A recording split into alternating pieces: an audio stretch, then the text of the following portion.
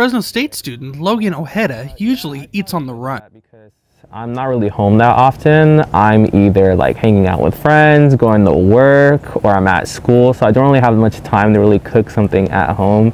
So I do tend to eat out a lot, I would say. Although we all eat, we commonly do not follow the healthy portion sizes recommended here in the United States. We just sort of glamorize overeating. It's not really the best thing, but that's sort of the way it's panned out in the United States of America.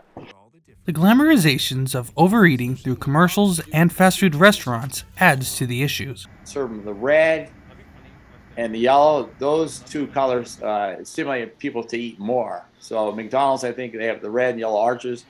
So when they put that on, they know people are going to eat more, and then they make a bigger profit.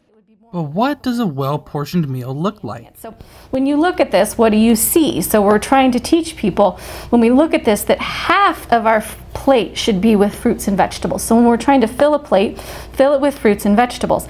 And then over here, the proportionate of protein and the proportion of grain is kind of what we're going for. But with everyone having different lifestyles filled with family, work, school, and assignments,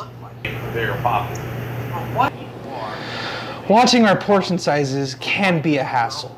I feel like the American grind culture, if that makes sense, always have to be hustling, doing something, being productive, on a grind. There's no time to rest.